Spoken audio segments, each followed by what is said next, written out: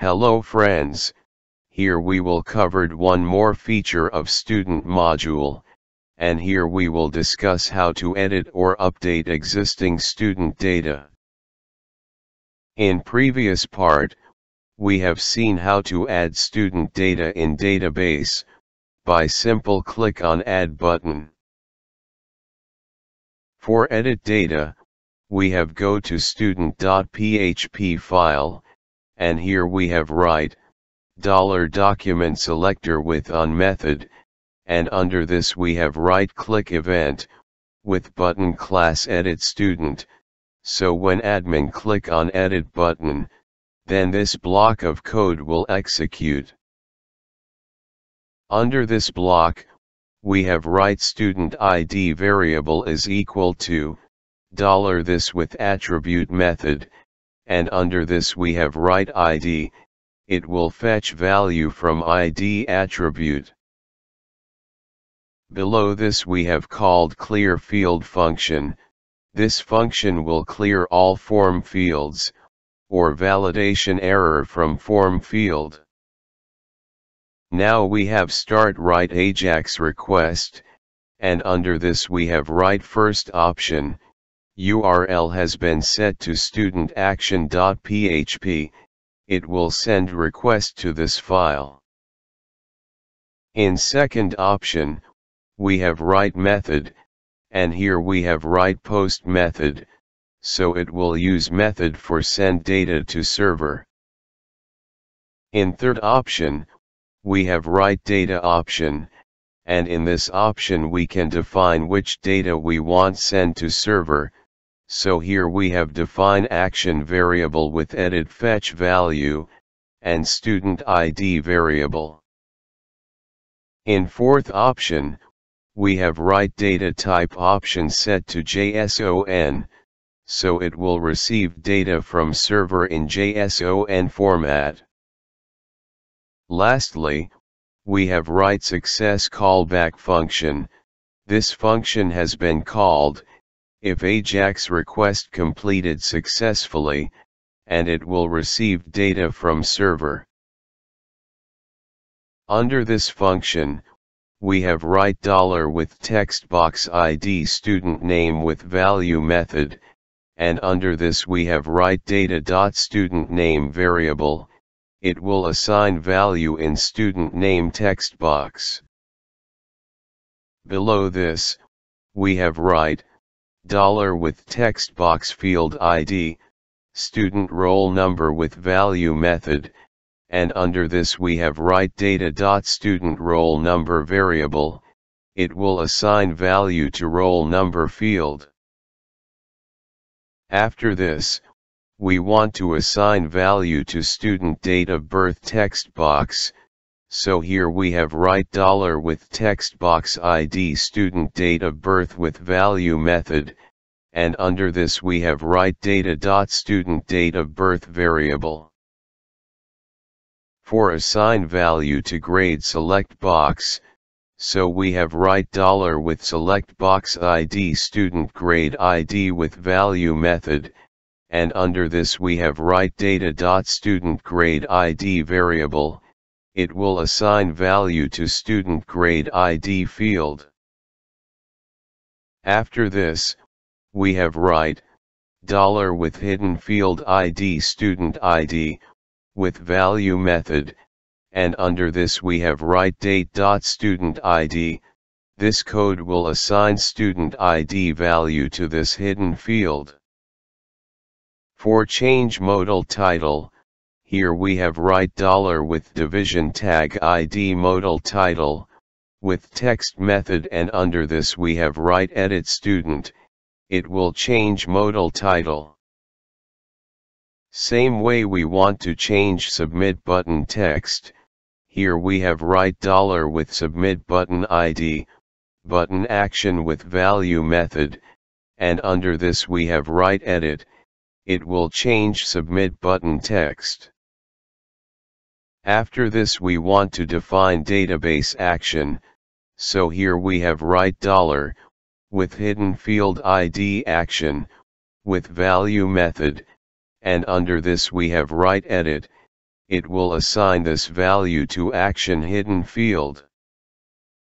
Lastly, we want to pop up modal on web page, so here we have write $with modal ID form modal with modal method, and under this we have write show, it will pop up modal with field data on web page.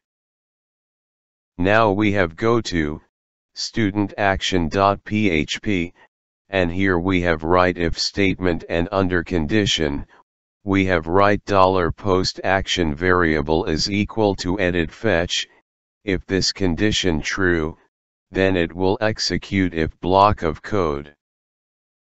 Under this block, we have write $query variable is equal to select star from student table where student ID is equal to $post student ID variable.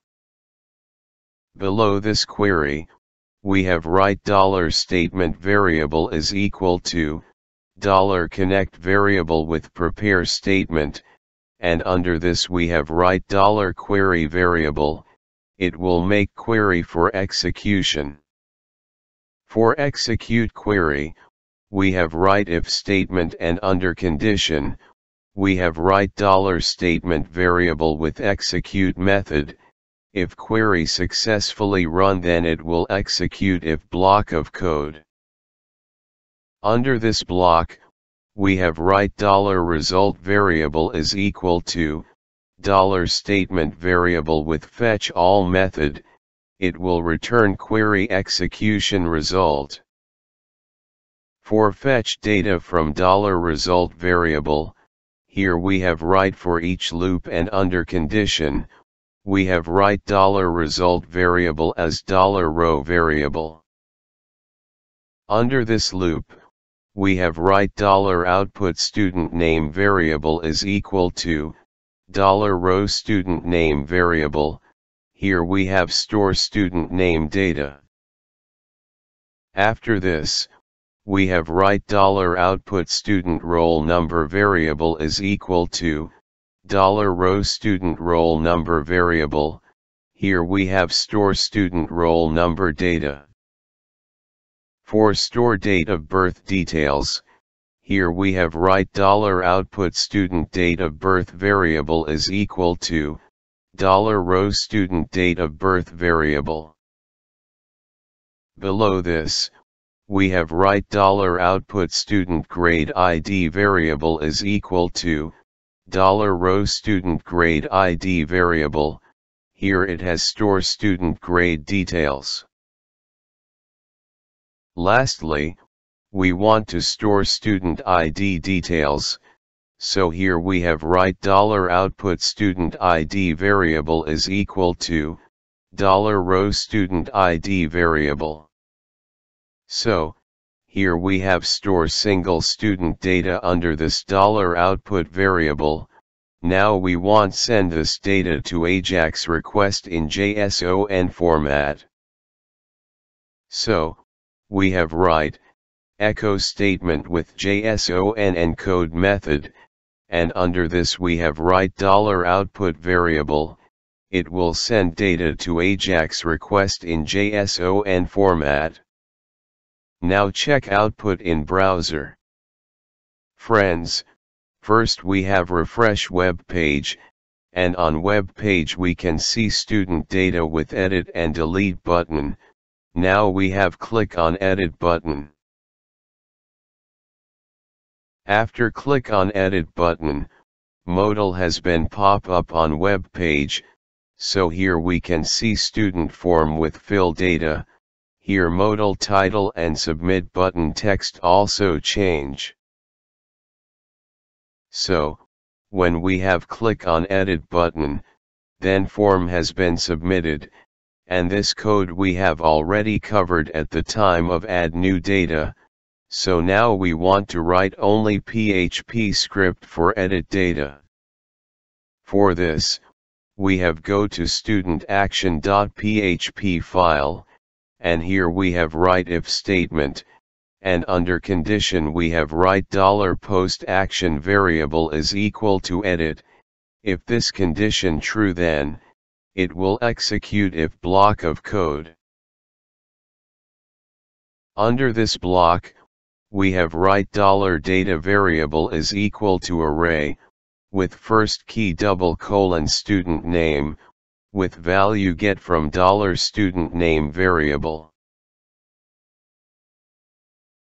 In second key, we have write $student roll number, and in this key we have set $student roll number variable as value.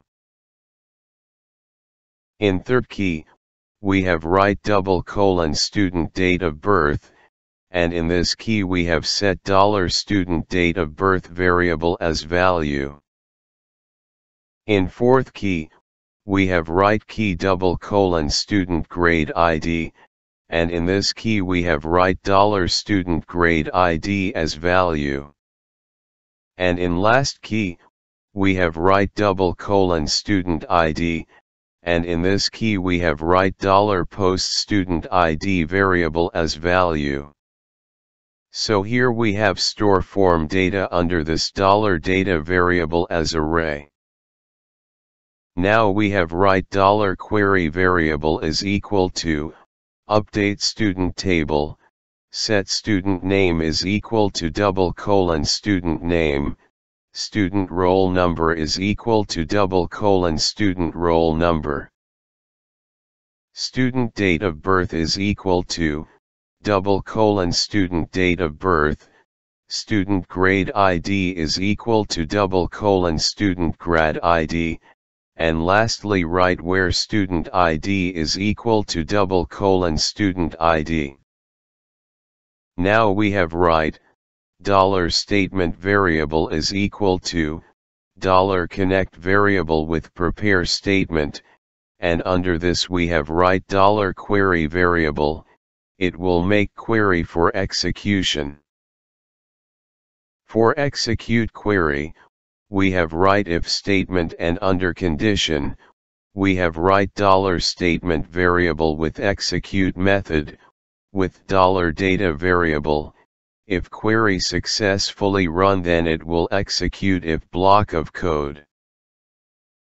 Under this block, we have write $output variable is equal to array, with key success value set to message like data edited successfully. This data will be sent to Ajax request in JSON format. Now we have check output in browser. Friends, first we have refresh web page. After refresh of web page we can see student data on web page. Here we want to check edit data operation. So, here we have click on this row edit button. After click on edit button, modal has been pop up on web page with fill form data. For check edit data operation, here we have changed some student data. After change of data, we have click on edit button. After click on edit button we can see data edited success message on web page. So here student edit feature is completed, and in next part we will discuss how to delete or remove student data in student management module. If you have any query or input regarding this video tutorial, please comment your query or input in comment box, or if you like this video tutorial please share with your friends, or even you can also share on social media also. If you want to get more update regarding our video tutorial, please subscribe our YouTube channel for get more update regarding release of future video. Lastly, keep watching our YouTube channel. Thanks for watching this video tutorial.